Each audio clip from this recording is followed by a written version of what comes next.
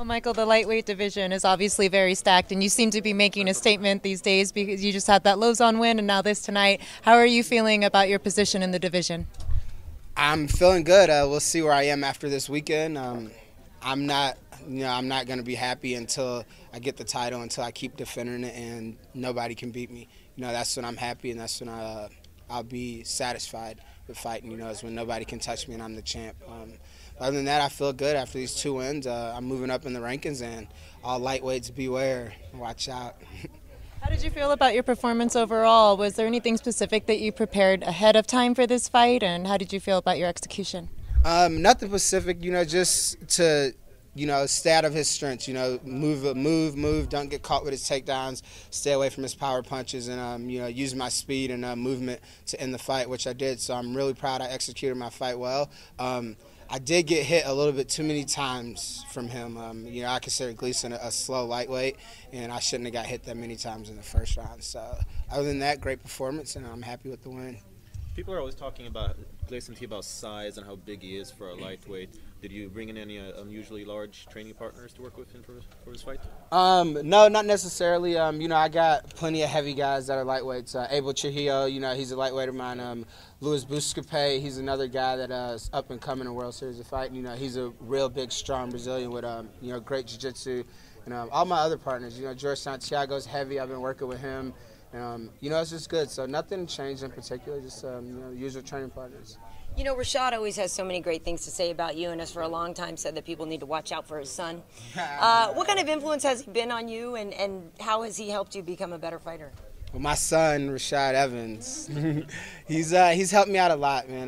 The last 3.5, 4 years, we've been really close, inside the practice room and outside, and I pick his brain any chance I can get to just, I try to mimic my UFC career around his. I still think he's one of the greatest in his division and in the UFC. He's a poster boy. He carries himself well inside and outside the cage.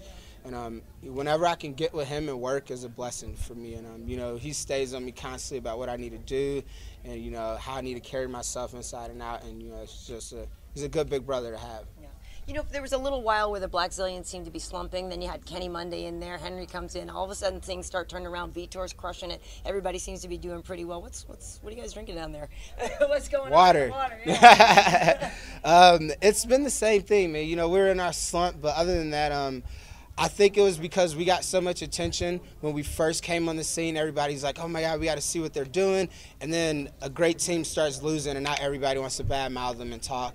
But we didn't do anything different. I think the main thing that's been helping us is we haven't been getting a lot of attention.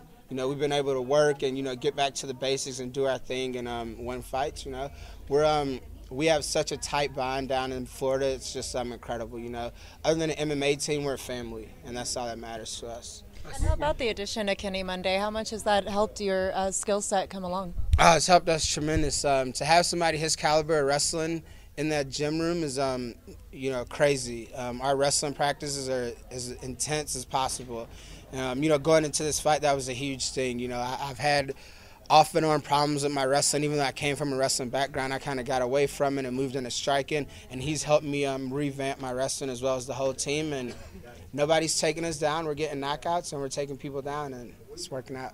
Is it hard not to let it get in your head when people do start bad-mouthing you? You guys lose a couple and everybody starts talking about it. Is it hard for you guys not to focus on it? It is hard. Of course, you're always going to listen to, the critics and the people, bad-mouthing you. But at the same time, you just got to throw it out the window. And hard work, pays off. Results matter. That's all that matters. So anybody can talk all they want. But at the end of the day, we're winning fights and, we're moving up. Like you said, he hit you a bit more than expected. Were you expecting him to try to take you to the ground during this fight? I was expecting him to shoot as soon as the round started. I think he really had problems with finding me. He couldn't set up his shots. I was moving too much for him, and that was a huge part of our game plan to do. And I kind of froze him a little bit, and I got him confused, and it led to a knockout. Where do you think you stand in the division, and who would you like to fight next? I would like to see me right under the top 10, if not in the top 10. I want to fight anybody who's in front of me. From 1 through 15 or 1 through 20, wherever they stack me in this division, it doesn't matter to me. 1 through 50 in this division is good. Everybody's great in this division. Everybody can, fight for the title. They can be in the top 10. So whoever's in front of me, you know, I want their spots and I want the number 1 spot, and I'll fight them. There's no one that you've been watching lately that you think, hey, I'd like to test my skills against? Anybody in the top 10. I mean, like I said, anybody that can get me up there, you know, I'm willing to fight him. You know, Jim Miller's fighting, the Habib guy, you know, anybody. If you're in the top 10, I want to fight you. If you're above me in the rankings, I want to fight you. How is having someone like Ryan Loco with the Black Zillions making you guys look good all over social media? Oh, Loco's a superstar. Come on, what are you talking about? You guys seen the pictures? He's incredible, man. I was just talking to him, you know, not too long ago, man. He's awesome to have, not only as a guy to help us with social media and pictures, but a really good best friend, you know, to sit there and listen to anything you got to talk about. And he's willing to help you, you know, anywhere he needs to help. If it helps your career, he's there for you. And he's just a great guy to have around us in the gym.